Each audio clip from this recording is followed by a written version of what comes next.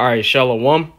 First and foremost, I want to open up by giving all praises, honor, and glory to Yahweh, Bahashem, Yahweh Shai, Bahashem, Rechak Wadash. Double honors to the apostles and elders of Great Millstone who rule well and preach the truth and sincerity.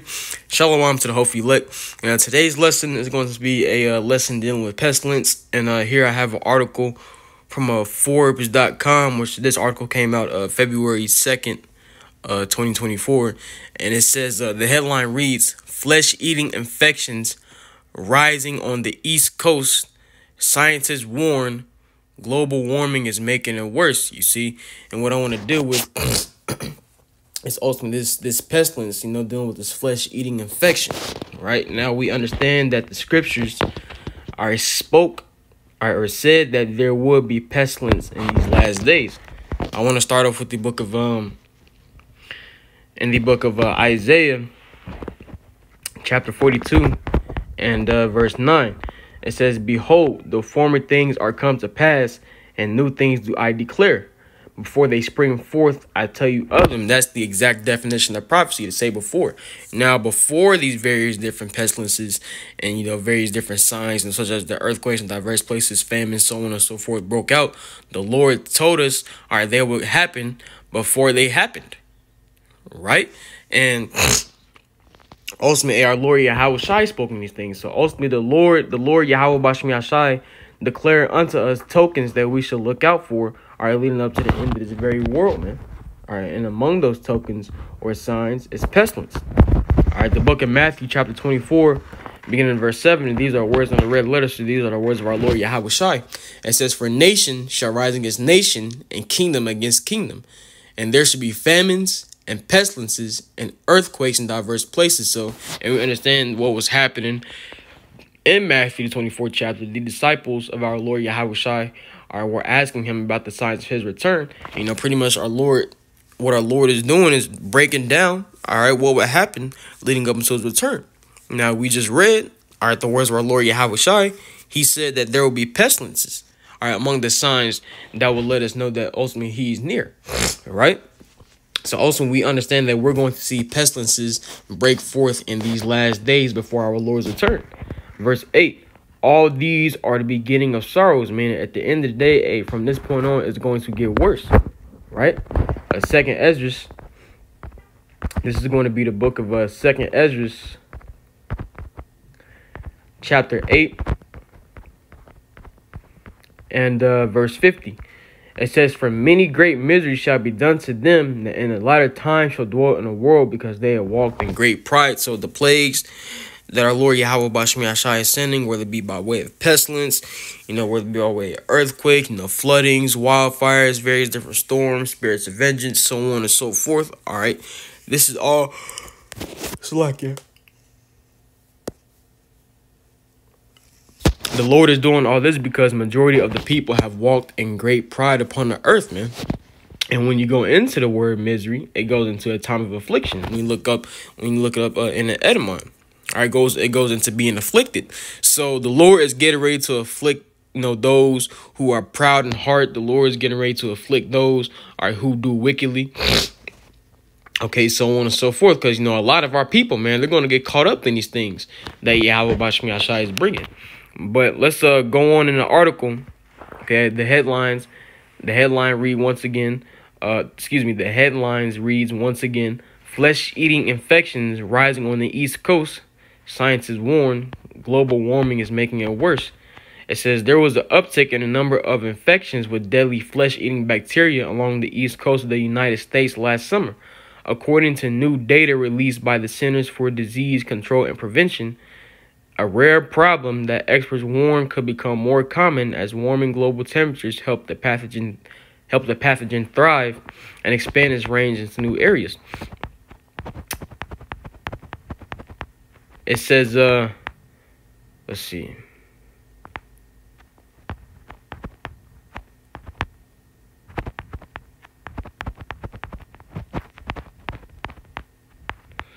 It says, let's see. Salakia, forgive me, bear with me one moment.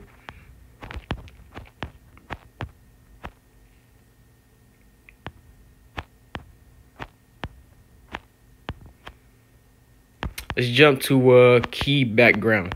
It says there are around 150 to 200 V. volnificus infections reported in the U.S. every year. Most cases, which are considerably greater in number than the severe cases considered in this study, are reported by Gulf Coast states, where waters are warmer. Infections have crept upwards along the East Coast and risen eightfold in recent decades. This is largely on account of warming temperatures making the water more hospitable. V. volnificus comes from the same family of bacteria as a pathogen responsible for cholera. Though rare, infections can be life-threatening and are capable of causing necrotizing fasciitis. Let's look that up.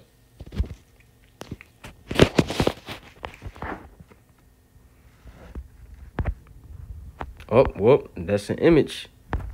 You know, it says infection that results in the death of the body's soft tissue. Necrotizing fasciitis, also known as flesh-eating disease, is a bacterial infection that results in the death of the body part's soft tissue. It is a severe disease of sudden onset that spreads rapidly. Symptoms usually include red or purple skin in the affected area, severe pain, fever, and vomiting. And you see, once again, here's an example, what the flesh eating virus looks like, man. And hey, man, this doesn't look like, a good judgment from Yahweh Bashmi Ashai, if you ask me, man. All right, this looks like a terrifying judgment, man.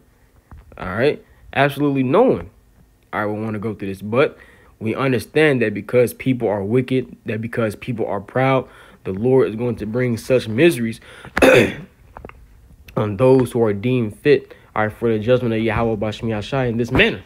Okay. Now, moving on, it says the medical term for a flesh-eating infection. It says the infections kill as many as 1 in 5 people, sometimes within just a day or two of them falling sick. Mild infections tend to include symptoms like diarrhea, chills, stomach cramps, and vomiting, with skin infections often leading to blisters, swelling, and tissue destruction. It says severe cases can lead to bloodstream infection or septicemia, which can be fatal if caught quickly. Illnesses can come on rapidly. If caught quickly, illness can come on rapidly. The bacteria can be treated with antibiotics, though some patients may need to have surgery to remove infected tissue or amputate arms or legs. It says 80,000. That's how many illnesses are reported in the U.S. each year from infections with Vibrio bacteria. There are around a dozen species in this group known to cause illness. Vibriosis in humans. V. volnificus makes up a very small fraction of these infections, though it is noted for its life-threatening severity. You see, life-threatening severity, and we understand that a lot of individuals, especially there's going to be a lot of Jakes, a lot of 2/3 who are going to be consumed by pestilence, as well as a sword and the other plagues that Yahweh Bashmi Ashai is bringing. All right, but that's the end of the article right there. I'm going to leave it right there. Lord's will, I can put the link to this in the description box. But without further ado, all right, we're going to get some more scriptures, and that'll be the lesson.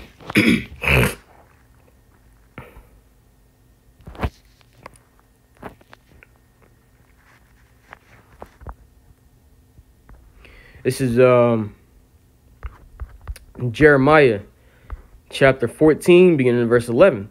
It says, "Then said the Lord Yahweh unto me, pray not for this people, for their good." And in these times, man, that's talking about 2/3 of our people.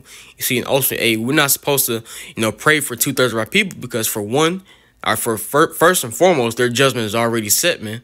All right, the 2/3 have already been allotted to destruction.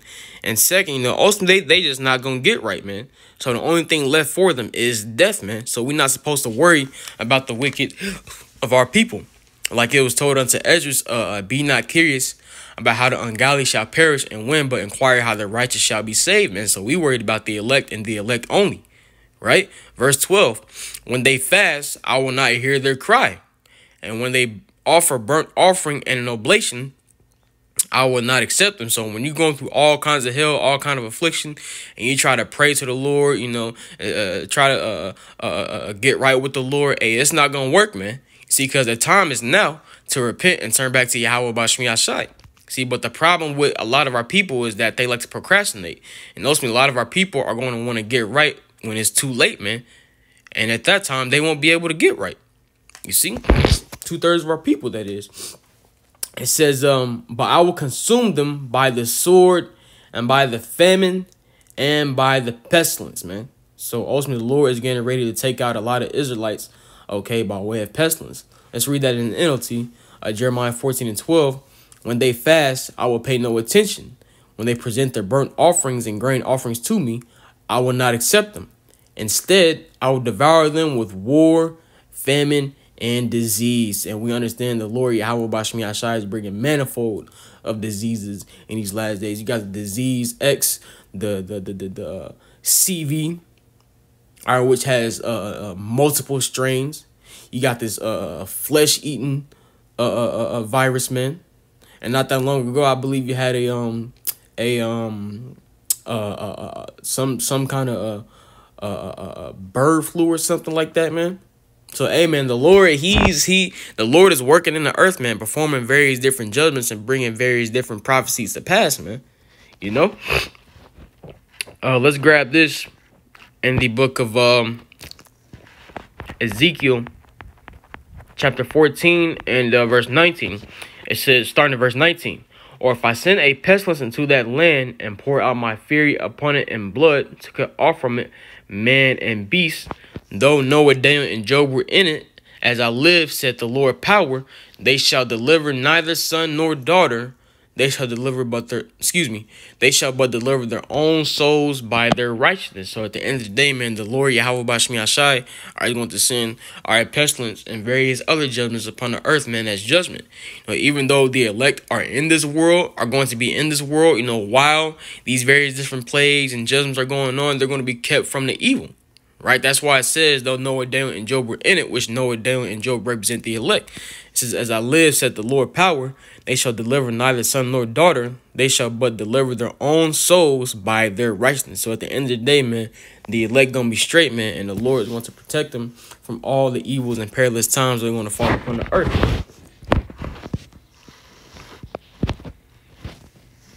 Let's get this in the book of, let's see. I want to say 2 Timothy 3. Yep, 2 Timothy 3:1, straight to the point.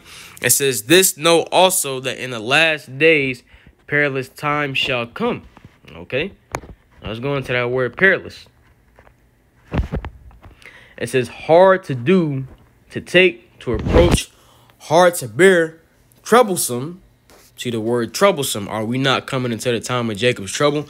And in the time of Jacob's trouble, the Lord is going to be casting forth numerous judgments, okay, upon the house of Jacob, man. Specifically, 2/3 are of our people, you know. And among those judgments, okay, once again, is the pestilence, right? We read it in Ezekiel the 14th chapter and Jeremiah the 14th chapter. Now, ultimately, the Lord, he's going to cut off, all right, or put to death, you know, certain Israelites, all right, several Israelites by way of pestilence, man, you know, in other judgments, right? So these pestilence, man, these pestilences, those are all a part of those perilous or troublesome times, man, you know.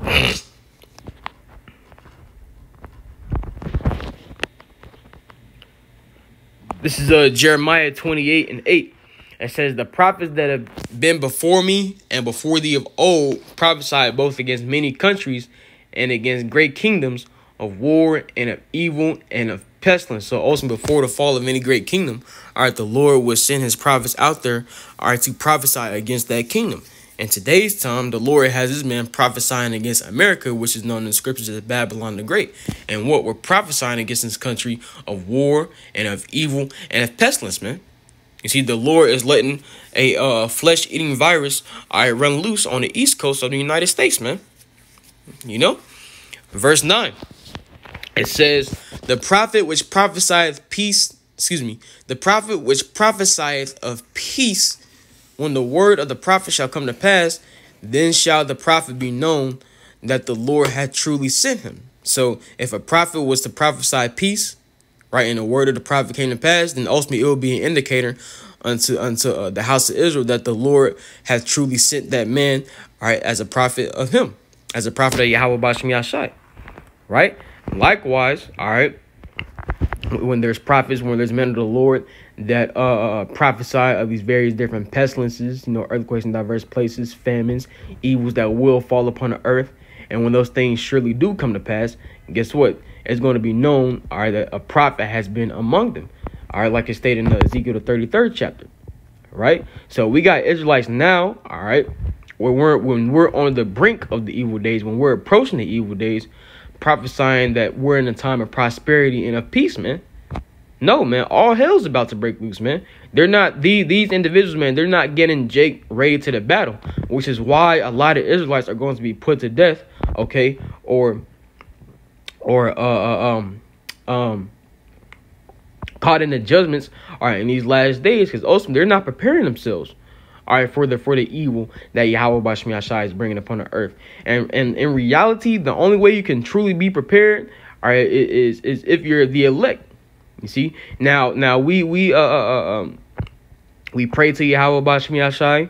Okay, we fast. We obey the commandments to the best of our ability. Right, but ultimately, the scriptures speak upon Jacob's trouble, all right, at a time like never before, man. So, when Jacob's trouble comes, man, it's not gonna be a question. All right, are we in Jacob's trouble? Nah, you gonna know. All right, so the true way we can really be prepared is if we're of the Lord's elect, man. That's why we gotta constantly pray to the Lord, all right, to count us worthy to be of His elect number. Pray to Yahweh Bashmi Ashai that He takes not His Holy Spirit from us, so on and so forth, man. Because ultimately, the Lord's not playing no games, man. All right, the Lord is bringing the, excuse me, the Lord is bringing these judgments and plagues to kill, to smite. You see, and a lot of people are going to get caught up in these things, man. The 2/3 of our people, you see, and the other nations. All right, these plagues are going to touch them too, beginning with Esau. Excuse me, beginning with Esau, right? So that's it in Jeremiah 28, and I'm gonna probably close out right there. I gotta make it to class. A short lesson nonetheless, but we was able to push out a lesson. So I pray that this lesson was edifying to the body. I pray that you got something out of this. Once again, Lord's will, I can put this link to the article in the description box. And without further ado, I'd like to close out by giving all praises, honor, and glory to Yahweh, Bahashem, Yahweh Shai, Bahashem, Rachak Wadash. Double honors to the apostles and elders of Great Millstone who rule well and preach this truth and sincerity. Shalom to the hopefully elect. And Lord's will, I'll see you in the next lesson. Till then, Shalom.